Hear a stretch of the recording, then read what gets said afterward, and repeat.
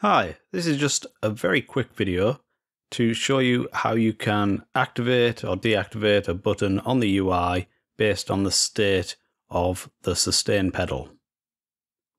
So we're going to add a button to the UI and we'll just zoom in on that. And we'll right click in the component list to get a script variable definition, which we'll paste into our script. And then we'll go to the onController callback. And there are a few ways we can do this. So the first way is we can check which controller has triggered the callback.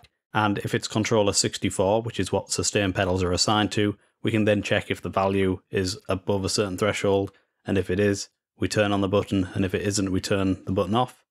But what I'm going to show you is actually a much simpler method. So HISE has a built-in function that can tell us if the sustain pedal is on or off. And it's this one, synth.isSustainPedalDown.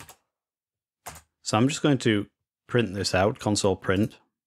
So if I press my sustain pedal now, we get a 1, and if I release the sustain pedal, we get a 0. So it's going to be 1 or 0, and we can just apply this value directly to our button's value. So we can just write button1.setValue, synth.isSustainPedalDown, and semicolon. I'll hit F5, and now if I press the sustain pedal, the button turns on, and if I release, the button turns off.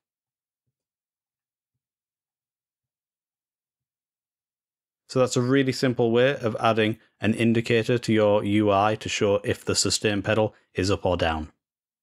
Thank you for joining me for this quick tip. Hope you found it helpful. That's all I've got for you today.